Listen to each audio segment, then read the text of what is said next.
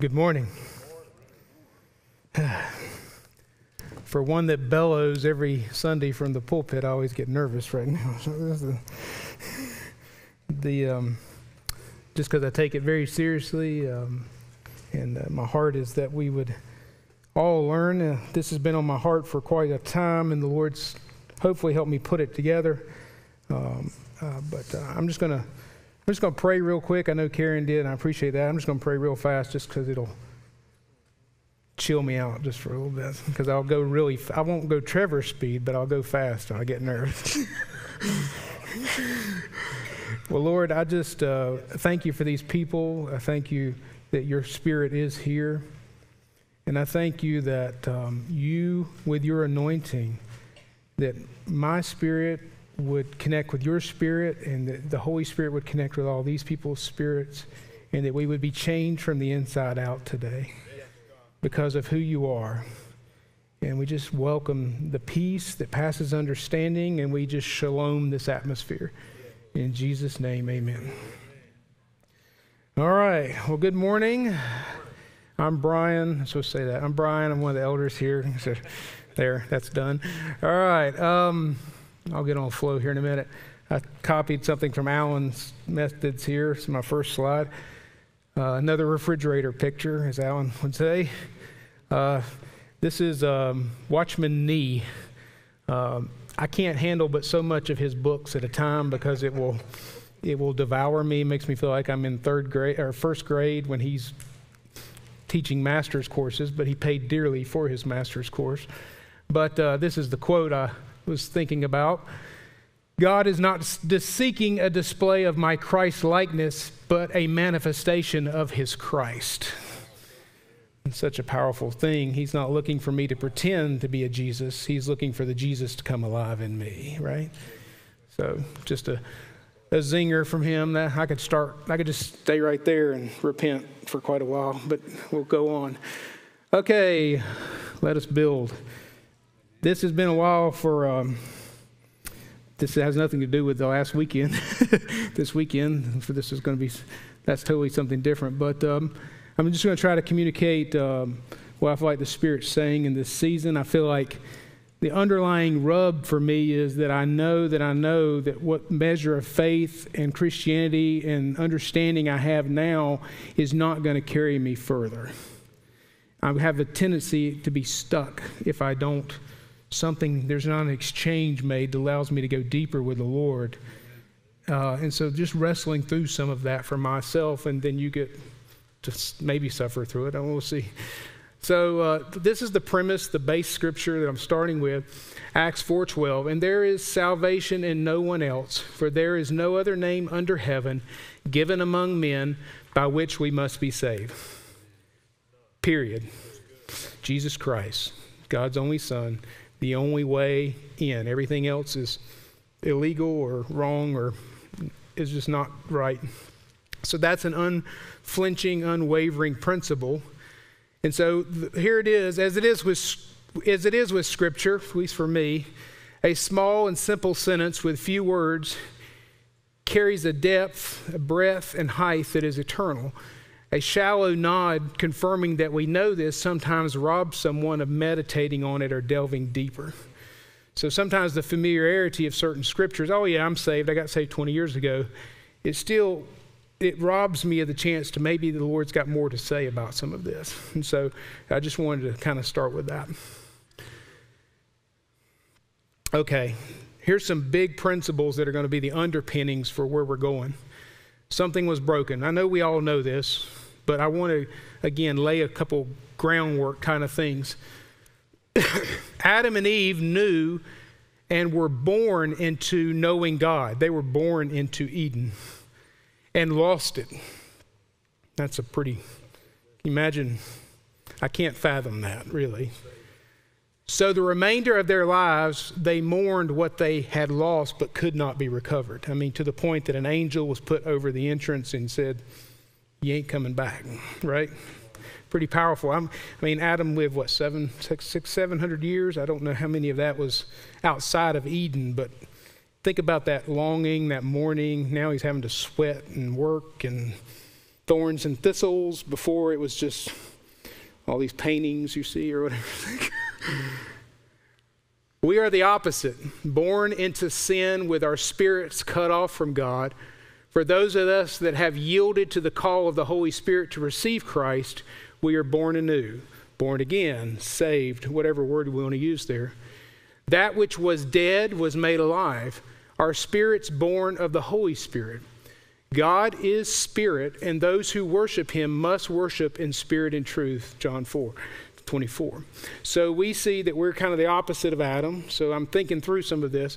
So we've been given the privilege to accept the free gift of salvation of Christ indwelling us. So what we didn't have, we gained. So that's where I saw it as an opposite. But so Adam kind of broke it, and we're all kind of an Adam. And then Christ, of course, repaired it. He made a new way through his own blood. So again, we all know this, but this is my underpinnings. Two big ideas. I love the book of Genesis. It's really cool to me how incredibly deep it is beyond just the surface reading when I was a younger Christian. So these two big ideas is, again, what I want to lay down as a principle or as a framework before we go into more what applies right now. Big idea number one. We're going back to the garden, the serpent. So as Trevor has taught us well, the serpent is the one that introduced some of this idea. Man fell for it, woman fell for it, but the serpent introduced it.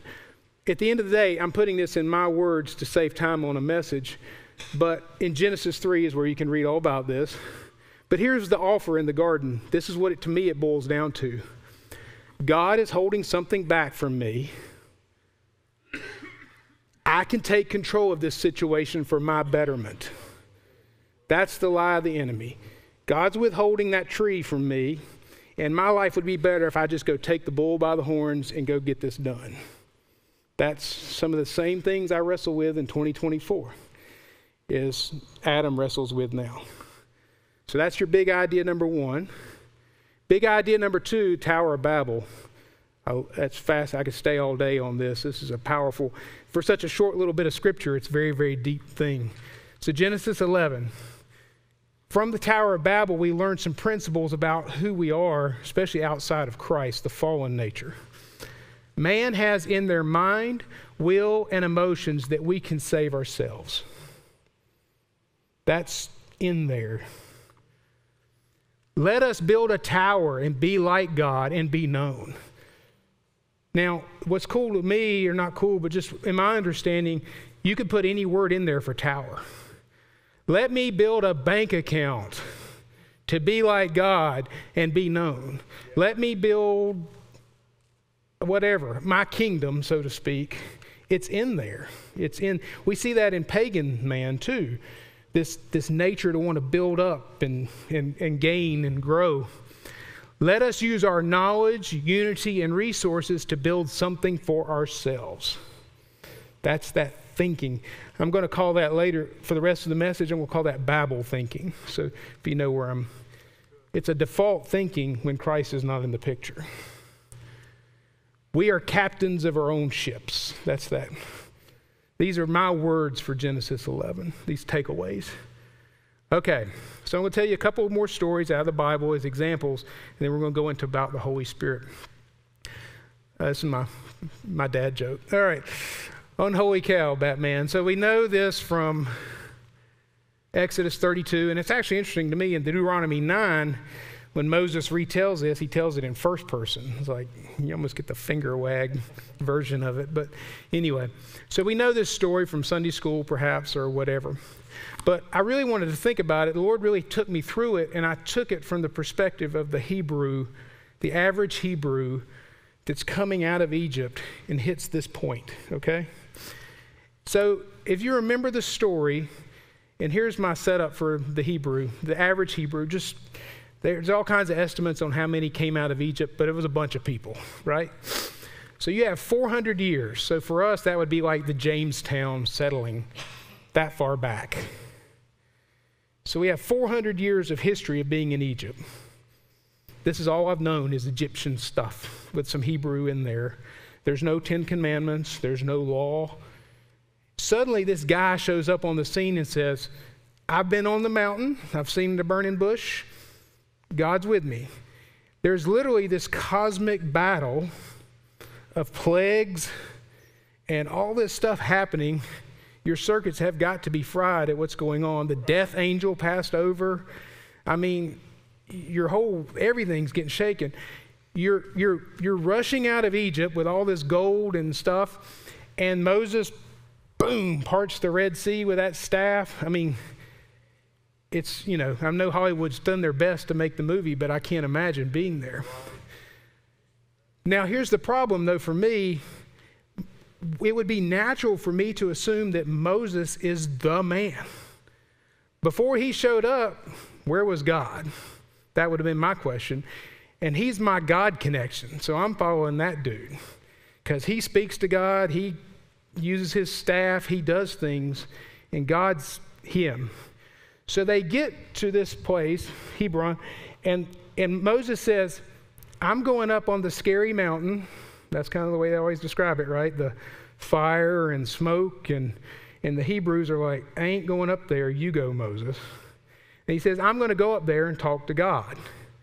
Now, again, I'm the average Hebrew. I'm just feeding my kids and hanging out. I don't have the benefit of the Old Testament at this point. I don't know how long he's gone. Now, he was gone for 40 days. I'm thinking like day 38, we just lost our connection to God. We just lost our it man. And now we're in a strange land. We're vulnerable. And our it man just left. And maybe he got devoured in the mountain. We don't know how long he's gone. We must save ourselves. What kicks in? Egyptian thinking, Babel thinking kicks in. How do we save ourselves? We need an image. We need something to worship.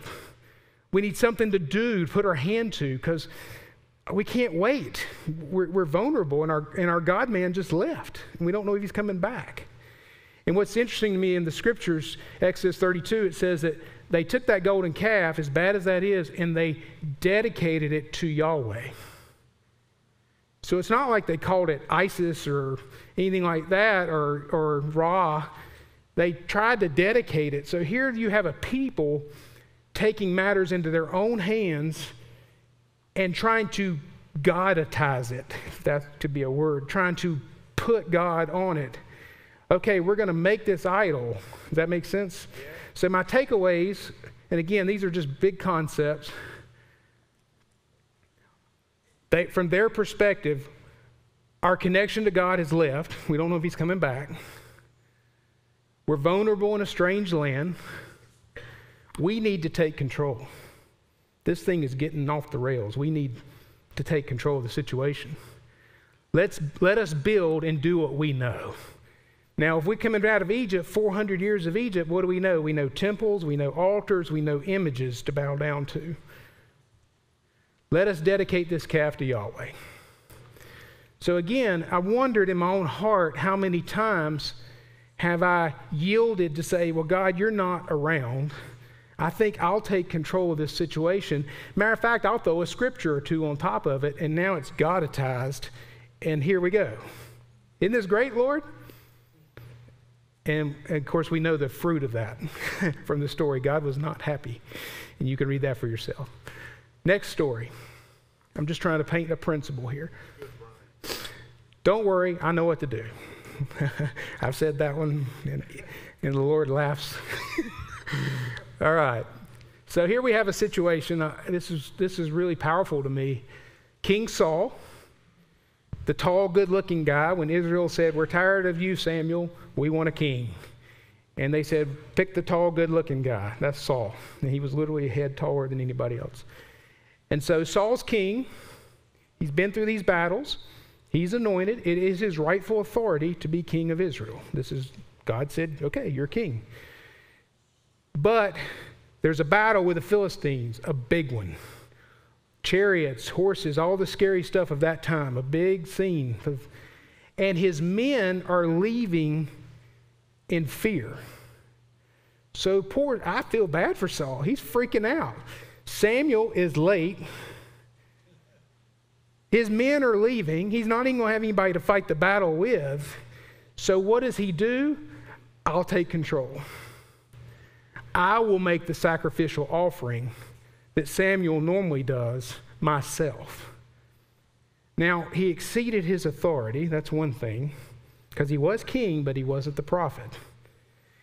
And he even probably did everything just right because he had seen it done. It didn't say that he did everything wrong. So again, he took what he knew and sprinkled some God stuff on it and hoped for the outcome. So my takeaways from and it cost him everything. So that's in 1 Samuel 13, if you want to read it for yourself. So my takeaways, well, that yellow is ugly. I'm sorry. This is all falling apart and I'm fearful. That's what I took away from Saul. I'm freaking out here. This is all bad. God's late. I mean, how many times have I said that to the Lord? Are there any watches in heaven, Lord? Come on. I know what to do, so I will just do this one for myself. God, you're clearly not on time. I'll just take over because I kind of know the routine. He knew all the right steps but missed the Lord, and it cost him and his legacy dearly. His life, his children's lives, his kingdom's gone, the Davidic kingdom rises. Big cost there from the Old Testament standpoint. But again, it's the principle. When God doesn't do what I want him to do, does my Babel mentality kick in? That says, oh, I know what to do. I'm smart enough. I'm clever enough. I've got enough things to do, enough resources. I'll build it myself. It's just a challenge because I find that God's generally kind of late sometimes in my humble opinion, but his timing is perfect. Last one of my stories. The sermon's going to go pretty fast, so you can thank me later. All right. You're late. Another you're late story. So from John 11, we know this story very well. But the Bible does not waste words, right? Everything's in there for a reason. So we see that Jesus receives word that Lazarus is sick before he dies, right? We know that from the scriptures. But Jesus chooses to wait. And we know, and some of us probably even been taught the Jewish understanding that after so many days, I think it's on the fourth day, you're dead. There's no, back then, that you're completely out. So Jesus waits to the point of no return, and then he shows up. And we hear this heart cry of Mary and Martha, rightfully upset. And, oh, man, Lord, you're late. If you had just been here, if you had just gotten here just a bit earlier, you could have changed. So they had this measure of faith that the Lord could heal, but maybe they didn't know the limits of the Lord. Interesting thought. How many times have I assumed God's late because I don't really understand that he has no limits? Because I've got God in, they had Jesus in this healing box. They didn't know about the resurrection box. And so I wonder how many times in my own heart have I assumed God's late because he's not operating in the box that I kind of built for him. Well, God acts this way, and now he's late. If you'd only come sooner, Jesus, if you'd only been woken up in front of the boat, we wouldn't be going through all this stuff. So my takeaways in this light from John 11, you should have come when we called. I think that would have been her honest thing. We sent you word ahead of time, Lord, so you would come on, right? I mean, if that was that was an honest, and it's honest. I mean, my brother's sick. I know a healer. Call the healer. Good, reasonable theology. God is late. Seeing a little pattern there. Now the situation is beyond repair. Mary and Martha are totally upset. Oh, Jesus, if you'd just been here. You just missed the opportunity. You just missed it. This situation is hopeless. This relationship is hopeless. These finances are hopeless. Everything is hopeless. You just missed it, Lord. We did not know Jesus could do that. Right? I mean, he shook them, right? Oh, wait. Oh, you could do that too. We didn't know. We didn't know you were the resurrection and the life and the way. Again, the nature of man minus the Holy Spirit is to grab things by your own hands, take what you know and build. That's in there. There's that Babel thinking again. Seeing how that begins to tie in. even well-intentioned Bible thinking. That's the most dangerous kind for me, where I try to sprinkle a little scripture on there so it works like magic sauce. Another way was made. Let me see. I don't know what slide I'm on. Okay. But we need some help. After the resurrection, the disciples know Jesus' words. They've heard these sermons many times as Jesus went throughout Capernaum and Galilee, teaching and teaching and teaching. So they could probably recite most of the Sermon on the Mount out of rote because they've heard it. They've hanging with their teacher 3.5 years. They have witnessed signs and wonders. They've even done some signs and wonders. They are full of faith, having interacted with the risen Savior. If you don't think your faith is stirred, sitting in a room, Jesus Christ just walks in the body, in the flesh, says, touch my scars, I'm here, I am resurrected. I'm sure they were full of faith at that point, right? Yet, they are told they do not have enough to fulfill the Great Commission of being witnesses. Now, isn't that interesting? I would think they are double-barrel, buckshot, ready to go, right?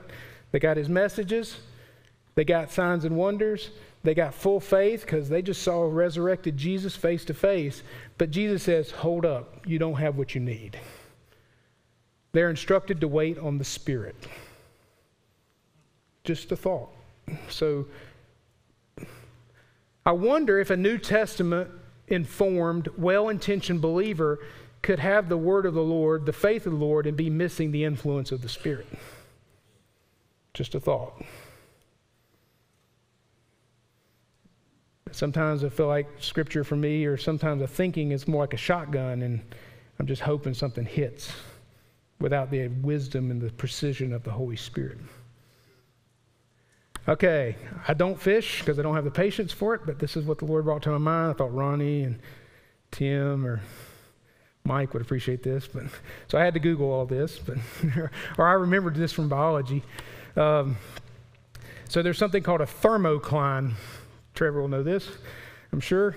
So in lakes, you have different layers of water temperature. Makes common sense.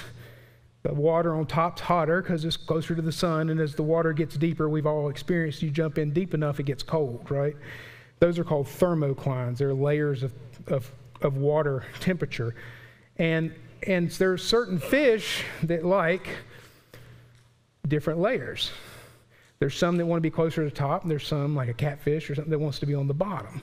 So a good fisherman knows where they're going, right? If you're fishing for this fish and you're too deep or too shallow, you're not going to get it because you just don't understand where they're at. This is very simplified. I know fishermen can correct me. There's a lot more to it, but it's my sermon. So different depths yields different catches. That's my point. Okay? So this is what the Holy Spirit, I feel like, kept prodding me with. What depth are you fishing at? This is my picture. So my heart, my thinking. So this is, again, this is just for challenging. You can disagree or not, but this is one for me. My shallow is my emotions.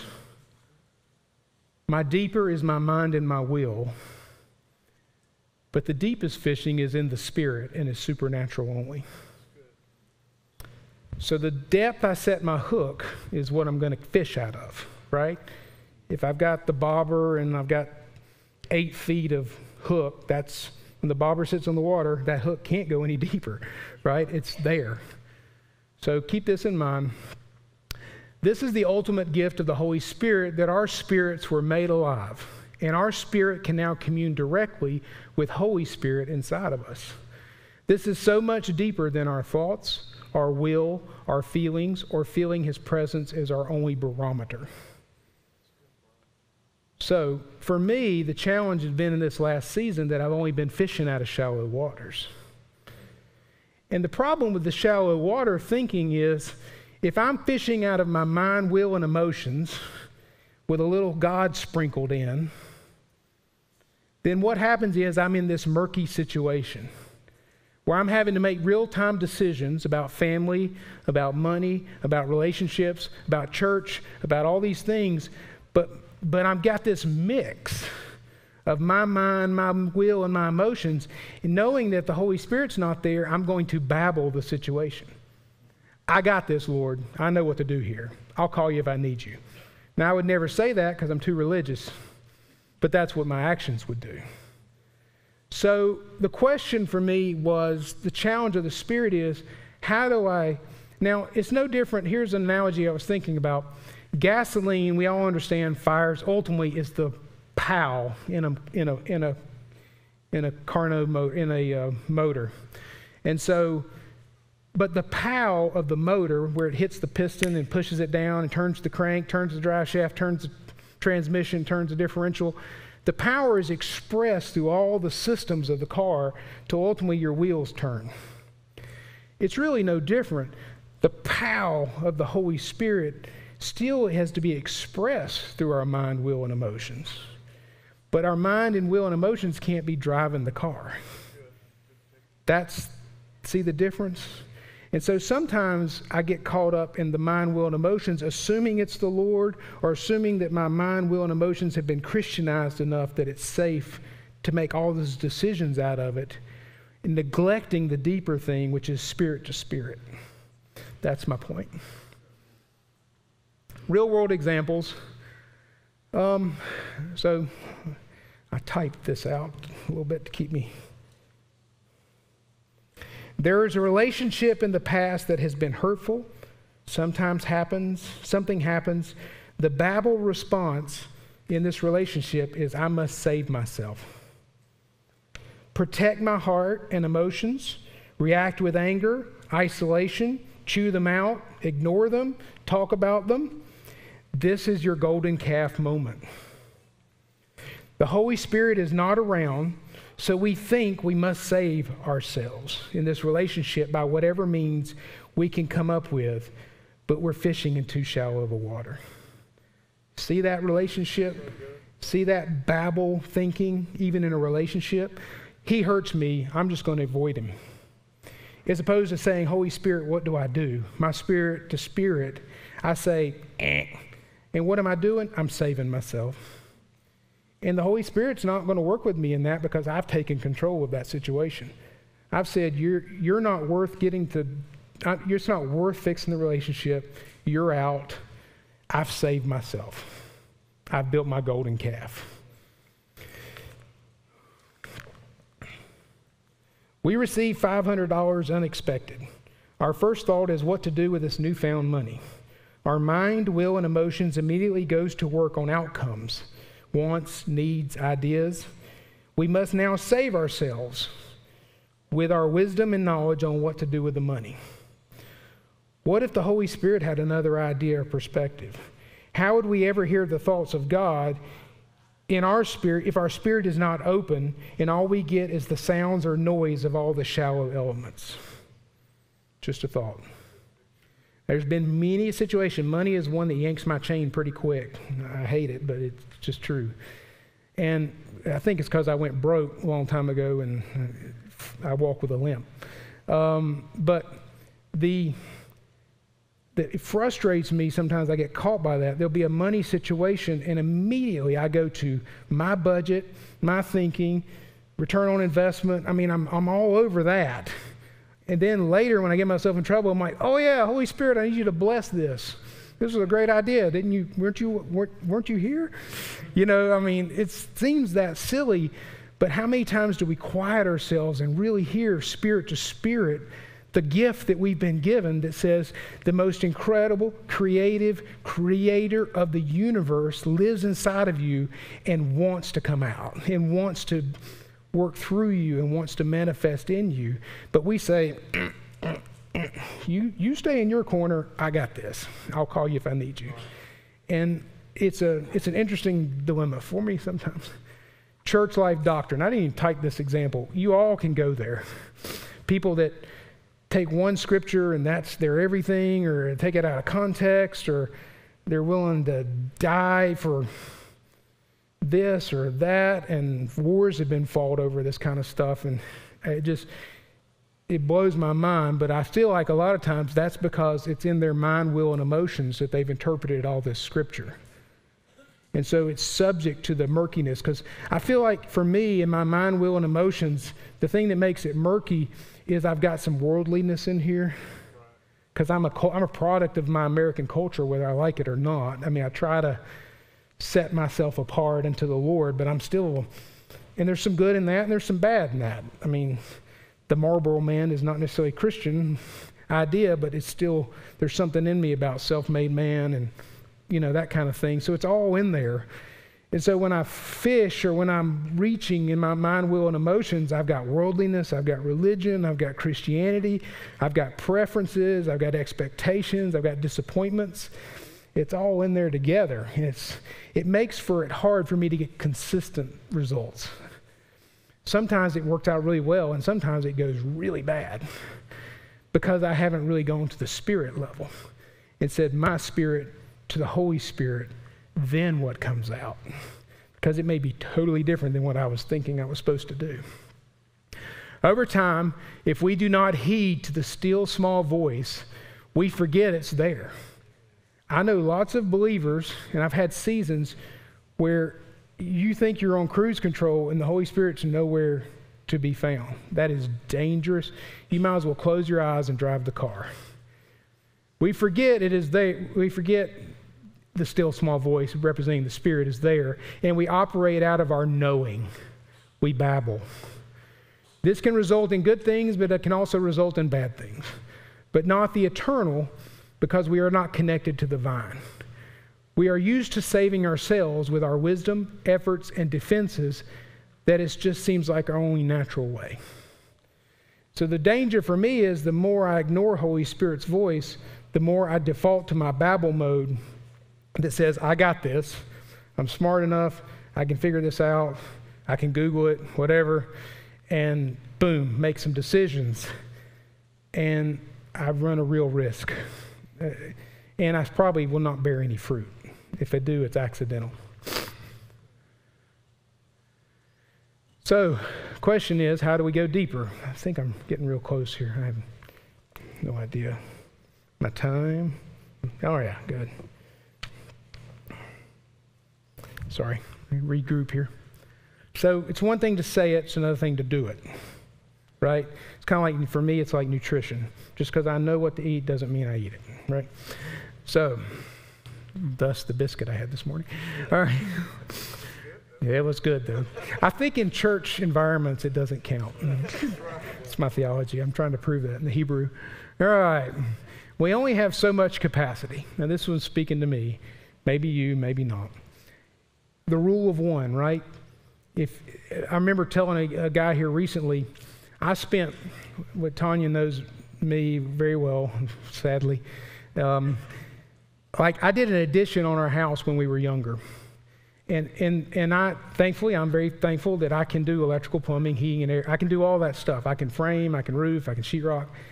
And so I chose to do that and built this large addition on our house.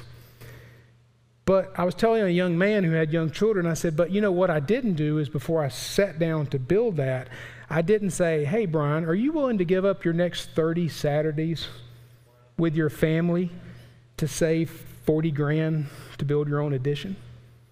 Because I didn't want a 30-year mortgage on it. That was dumb. I wanted it to be in cash.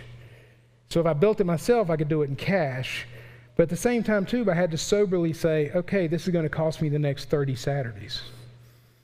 Sun up to sundown, working my tail off to get this done. Now, I may have made the same decision, but at least soberly, I would have understood I only have so much capacity. And if I give it over here, I'm losing it over here. So we follow the principle here that works for all of us. We only have so much capacity. Some things must go to make room for the real. Generally, most of us have all the Jesus we really want. To go further may cost too much. I might lose myself, my life, or my lifestyle. I didn't like to write that because it hurt, but I wrote it. So, I put it in here. I had a dream once about I went through a revival. Tanya and I went through a revival years and years and years ago in my 20s. Saw some incredible things. It blew all my circuits out when I was a younger man. And it was gone. We lost it. And I had a dream years ago there was a revival and I was doing like this. I wouldn't reach for it like this. I reached for it like this because I knew it was going to cost me too much to really grab hold of it. I short-armed it in the dream because it hurt too much to really take it, because it was going to cost me, inconvenience me, everything. It was just going to cost me. So I'm going to leave you and the Holy Spirit to work through that sentence, and I'll say it again in my closing. But it's true, if we're honest, most of us have just enough Jesus that we want. Because to go deeper, it costs. There's something that has to give. Because most of us' capacity is full up. I'll let you and the Lord. So these are the things to remove, and then the next slide are the things to add in. Potentially. Again, I submit this humbly. It's biased because it's coming out of my own heart, but hopefully the Spirit's in it too. Surrender our rights and desires that we demand. The Lord wants it all, no division. I have a tendency to want to categorize things. Said unto the Lord, this is my little corner, Lord. Kind of like my house. Tanya likes a nice, clean house. I have one office in the corner that looks like the bomb went off. My little kingdom, I like control over it. But the Lord doesn't work like that. He wants the whole thing. Accepting that there may be no sign or emotion or outward thing that happens to validate the truth of the Word. We can't seek from outside that which is already inside us. If you have the resurrection power, Holy Spirit inside of you, there is no other thing you need other than to connect. Sometimes I want Lord to do a little dance or do something for me. Move the lectern back and forth. Send me an angel. Make some smoke happen. Do something, Lord. But the Lord says, my word is enough. It's true, and it takes a measure of faith to lock into that. And that faith skips my mind, will, and emotions. That's deep, because the faith comes from the Holy Spirit. Accepting that there may be no immediate answer to come, that it's on His timetable. That one's really hard too. There is no drive-through window at the church, right? I'll take 2 healings and 1 blessing and make that to go. I'm in a hurry. And I mean, that's the way I'd set it up, Lord. Bing, bing, bing, done. That'll be $12. All right, but it doesn't work like that. We have to go in knowing this is about changing us and being changed into His likeness. And He's going to have to, by the time that fire hits and it goes all the way through the transmission and out the tires, there's a process there. Practical steps. Hey, that went backwards. All right, we'll see what happens with this slide. Practical steps. So worship, corporate and private, and you all know these, so but it's more of a setting apart to them, I think, the spirit of it. I just want to reemphasize, the thing that I got from this is the danger for me, even in my quiet time, even in my Bible reading, even in these various areas, I can still do this at the shallow level. I can still do this in the mind, will, and emotions. Okay, I read 2 chapters, Lord, check. I prayed, check. And have that kind of mentality, and it's all still right here in my mind, will, and emotions. How I feel that day. Today went well, God loves me. Today didn't go well, God doesn't love me. I mean, that whole tossed to and fro by every wind of doctrine. That to me is your sign. If your emotions drive the car, if you're swinging like this in your emotions, it's because you're not deep enough. The promise of the Spirit is much deeper than that. It promises the peace, promises the joy, promises the stability that no matter what comes at you, you're like, I'm settled. Papa's got this. So even some of these Christian things can be done at this shallow level. So for me, the trick is asking, Lord, how do I worship in the Spirit? How do I pray in the Spirit? How do I read my Bible in the Spirit and not the rote of the written word? Again, this is an ebb and flow. It's a relationship with a person, so you get to work that out. Let's see, a few practical ideas for those who hunger for something more stable. I think that was a key word I felt like in my spirit. I've got a couple friends that are believers. They say they're believers. And they are like, I mean, it's like hill, valley, everything that comes along is, oh my God, you know, and oh, happy day. And it's just, and it's exhausting, I would think. I mean, I'm a little bit like that, if I'm honest about my insides, but I guard it much better than that person. But I just felt like if you're looking for stability, perhaps to go deeper with the Spirit, because ultimately Paul says that the Spirit witnesses to our spirit that we are children of God. It doesn't say that the Spirit witnesses to my mind, will, and emotions that we are children of God. It says the Spirit witnesses to my spirit to spirit. It was interesting. I was thinking, I'm going to digress for a second. I was thinking unsaved Brian, pagan Brian, about 20 years old, and saved Brian. Both have a will and mind and emotions. Both making choices in life, trying to want things to go easy, don't want to be sick, want to have good things. The pagan version and the Christian version. So really the only difference is my spirit is alive, my spirit was dead. So that tells me, just like the disciples saying, hold up boys, don't go out and preaching just yet, wait for the Spirit. That spirit thing in us must be a really big deal. But I got to connect to it. I can't just assume that it happens. Showing up time and time again in a designated place, set apart time to hear and learn. That's, again, a choice, what that looks like. The Psalms are full of that kind of thinking.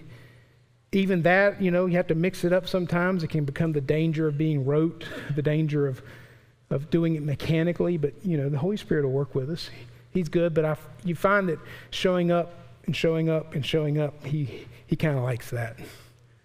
He is a person, Bible study, more than reading, more of a chewing of the cud. The danger of just chapter, check. Really getting lost in a scripture or two, going down a rabbit trail with the Holy Spirit, that can be the cool part. Some of these overlap. I won't pretend they won't. Meditation, the New Age world tried to steal that word, but that's our word. And as a matter of fact, it does mean that one of the versions of the word meditation is the chewing of the cud. It's the chewing on, sitting there gnashing your teeth with the scripture, trying to turn it over in your head. So meditating, silence before Him, learning to obey the whisper. Silence is hard. Maybe the cell phone's not working today is bringing you some peace that you hadn't had in a while. Prayer that is from Steve here, prayer that is real, continual, and loving. Learning to pray in the Spirit. And I don't just mean tongues. I mean positioning yourself in prayer to say, what do you want me to agree with you? Because I've got an opinion, Lord, but I don't want my opinion. It got me in this mess in the first place. I want your opinion. Then the worship and good fellowship that builds faith and sharpens iron. There's no question there's no lone rangers in the kingdom. We are designed to do this together with brothers and sisters. That's His intent, that I'm not going to, as Alan so well said today, if I carry A and you carry B and you carry C, we may end up with a whole alphabet here in the church, but not one person carries all the letters except Christ. Okay, I'm done, I think. This is my closing.